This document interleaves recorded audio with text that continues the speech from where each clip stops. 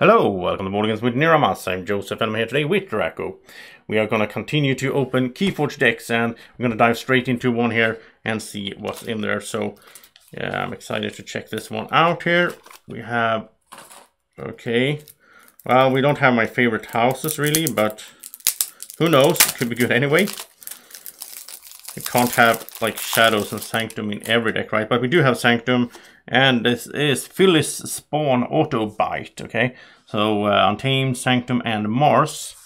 So, I mean, you never know. There's good Mars decks, of course, out there. We start off with Untamed, and this is a good card to start off with. The Witch of the Eye, that's a nice one. She can reap and return a card to your from your discard pile to your hand. I do like that. Niflape here. The only good thing with Niflape really is that he ignores Taunt and Elusive. Two of those. Murmuk, your opponent keys cost +1, I do like that.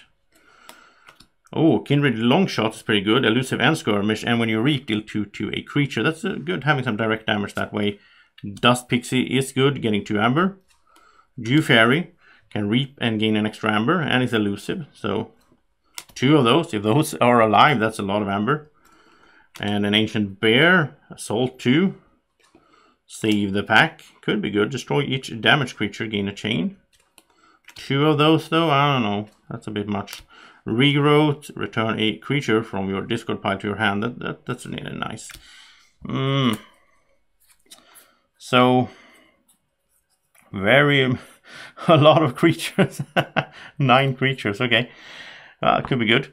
Well, when you get 9 creatures in Untamed, instead of having to save the packs, you want to get like a Full Moon or a Hunting Witch at least. So, yeah. We start off with Protect the Weak in Sanctum.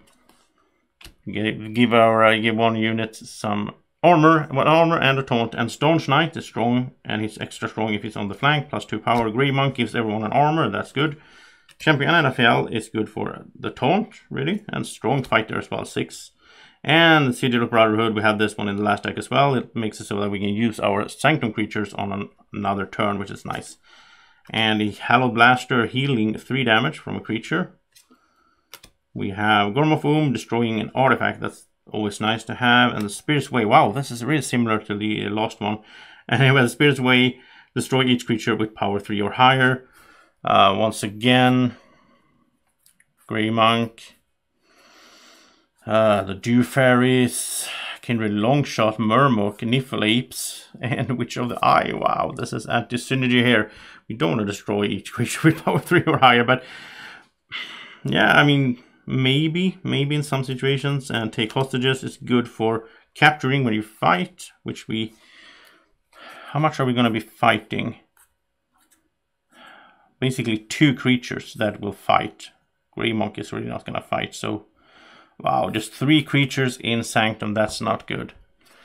Shield of Justice, this is just terrible. So when you play this, then for the remainder of the turn, friendly creatures cannot take damage, but we only have 3 creatures. So Cleansing Wave, healing 1 damage from everyone, and you get an Amber for each damaged heal, which could be good. Blinding Light is good, stunning everyone of a certain house. You choose a house, so in Mars, we start off with the backup. It's pretty good. You can back up some creature, so it goes into your archive when it dies. And we have the Dominator, strong taunter, but he does come in stunned.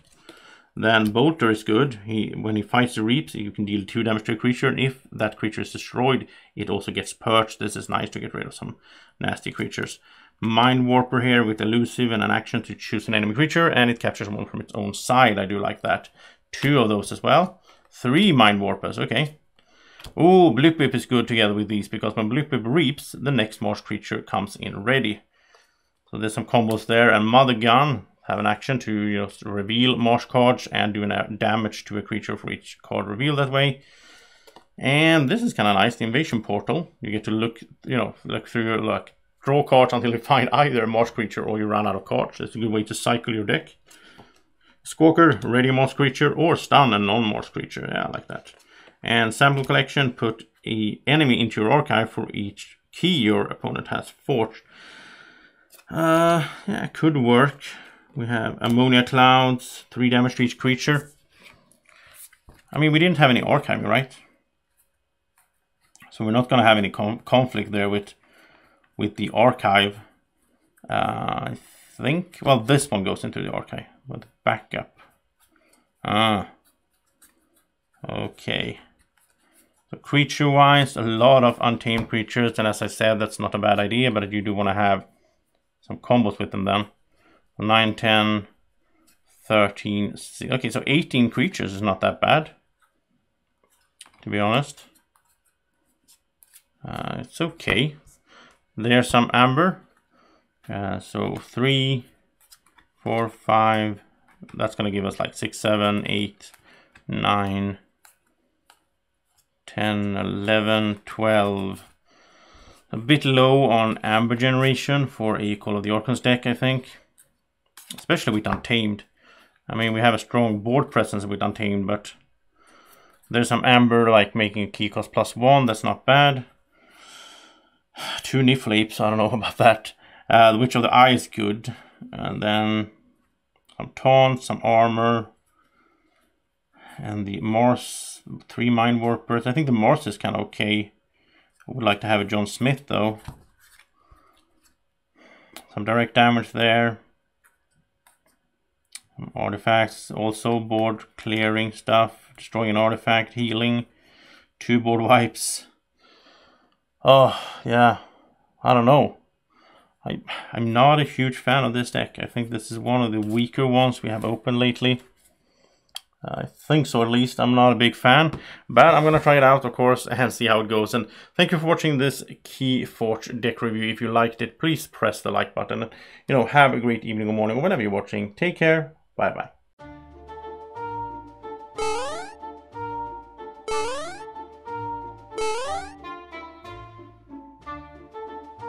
Be like Draco. Follow Board Games with Niramas on Facebook at BGW Niramas.